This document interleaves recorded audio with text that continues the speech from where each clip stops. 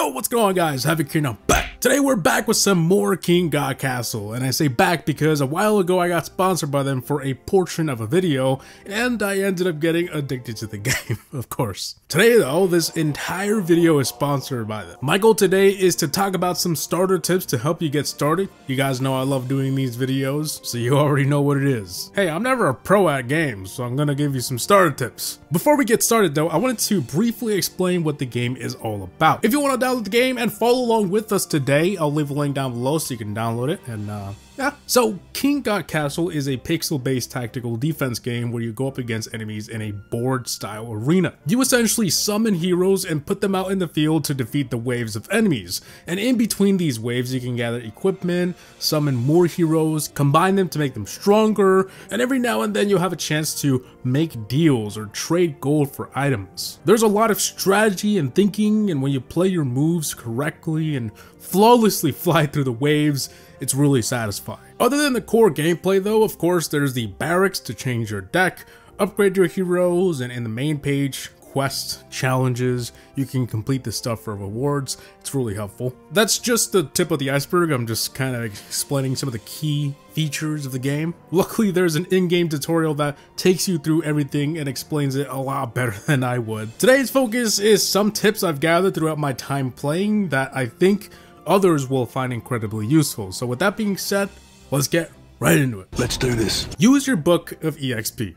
Okay, this one is a rather small one, but I remember when I started playing, I had no idea that I had loads of EXP books just sitting there piling up. When you click on the book, it seems you can't use it, like it doesn't do anything. So how do you use these books? And what is it for? Well, it's pretty easy. Just go to the hero you want to use it on in the barrack screen, click on their EXP progress bar, which is the big bar, and at the bottom you'll see a button that says grant EXP.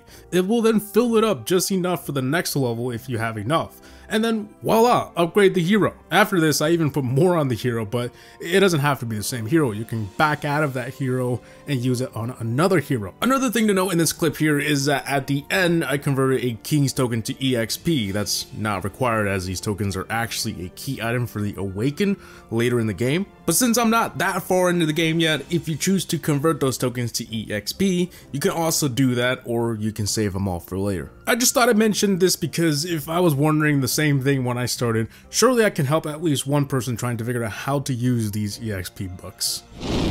The auto sort button and auto combine. A lot of people have no idea these signs even exist or that you can tap on them. But in your next match, make sure to try it out because it solves a lot of time and it's aesthetically pleasing. The auto sort basically auto sorts all of your heroes and items. When I started playing, I had to sort all my stuff individually because I had no idea. So I'd be sitting there putting my duplicate heroes together, combining, spacing them out, just organizing, spending a lot of time. I don't know what I was doing, but this auto sorter is incredibly helpful and it does everything for you. Also, the auto combine. Now, if you're just starting to learn the game, I recommend you to learn how to combine. Just kind of get the hang of it first, learn the basics, and then when you get used to it, this button is really helpful. The auto combine is basically what it sounds like. It will combine heroes for you so you don't have to do it. Speaking of buttons that you didn't know worked, you don't want to forget about the retreat button, which also acts like a mini menu. There you have some options that may be useful, including retreating the battle altogether, increasing the dismissal area, toggling auto deploy, and even which heroes to auto combine, whether to include the ones on the field or not. Definitely play around with these settings and see what works for you. If you're curious on my settings, I like to keep auto deploy off, the dismissal area to big, and the auto combine to include. That's just what works for me. So once you learn the basics of relics and have a few of them, which one do you use? Well, I can't tell you what to use, that's up to you obviously, but I can help you a little bit. You generally want to look at the main ability it has, plus any other buffs in its place. For my current relic, I have the Armor of the Kingdom, which gives plus 30% protection for armor, but also additional spell power buffs for the slots in this order. This is what works for me, but you'll want to read everything you have. And if for some reason you can't use a relic, like you can't figure it out, why can't I equip it? You might just have the pieces. You need 3 pieces to actually make the relic in the blacksmith, or 1 piece plus some magical dust, if you only have one. You can also combine relics to make them more powerful. That's just the basics in case you were stuck on why you couldn't use a piece, because it's not actually a relic, you have to make it into a relic. Finally, back to the additional buffs, what it appears on the info screen will literally show up in the deck screen. So see this pattern here? We go back to the deck and it's exactly how it is shown. When we change the relic to something else, for example this attack speed buff at these locations, it now changes. You can literally see the little icons change. I hope I'm making sense, but you guys got this. Trying different decks. It's the most fun and easy way of learning the game. You definitely don't want to stick to the same set of heroes for every match, because you'll never learn how to play the other heroes you have, or learn about the potential they have. I'm currently using this deck. It is very basic because a lot of these are starter heroes, but let me tell you, the ones that I do have are very powerful and I love them. Also because I don't really have a lot, but yeah. I'm getting there. These are the heroes that I think work for me, but every now and then I'll create a new deck with all different cards if I want to get crazy, or sometimes I'll make the same deck but just change one hero to see if I like that combination better. It's all about trying new heroes, new decks, and seeing what works the best for you.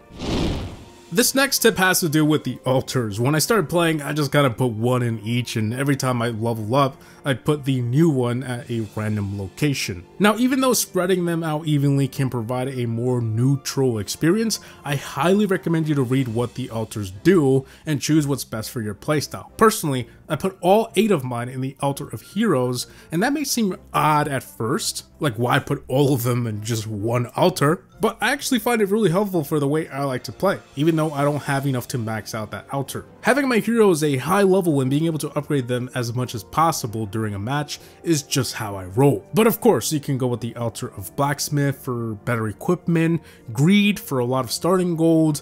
It's really up to you. You can even mix 2 of them and play like that. I recommend trying a setup and playing a few games, see if you like it, and if you don't, then mix it up a bit. Have fun and just find your perfect combination. So as you play through the invasion chapters, you'll notice that you'll eventually start unlocking the same chapters, but in corruption.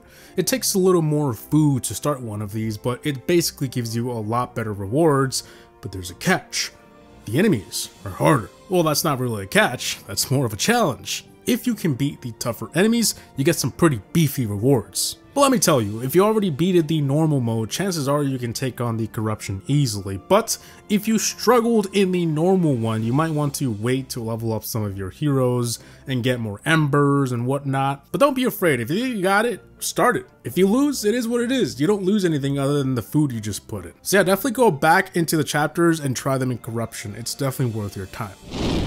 Joining an alliance not only opens more features to you, but it also has the chance to give you more rewards, so definitely not something you want to just ignore. They're great for building a connection with others, sharing strategies, receiving and donating hero EXP, and raids. Raids is a competitive group PvP where players have to work together to defeat raid bosses for rewards. The better the alliance does, the more rewards, and you can be a part of it too if you join an alliance. So yeah, scroll through the clans or even make your own if you're wanting to do that. And finally, have fun. It can be easy to get carried away, trying to come up with the best strategy. Trial and error, yada yada. You want to make sure that at the end of the day, you're having fun, because that's when you most learn about the game and retain that information. No one learns more about a game when they're not having fun. You want to be immersed and have fun. Don't get lost getting into the specifics, and if you're confused about something, just search it up on YouTube or Reddit, and even their official Discord, which I'll link down below. I for sure had to search some stuff, and that's why communities like these exist. These people know what they're talking about. So guys, I think that should be it for this small guide, starter guide, whatever you want to call it. Like I said, these are tips that I thought would help me when I started playing, so I'm passing it forward. Like I said in the beginning, if you want to download the game and try it out for yourself, links will be down below. I'm also going to leave a coupon code down below and on screen right now to get 3 God Scrolls for free. More details will be in the description, of course, but you definitely don't want to miss it. Once again, I want to thank King God Castle for sponsoring this entire video. Thank you for the opportunity. You guys know I only promote games that I truly believe are fun and I enjoy. So yeah, hope you guys enjoyed today's video. Please like, comment, and subscribe. And as always, thanks for watching. Have a good day out. Peace.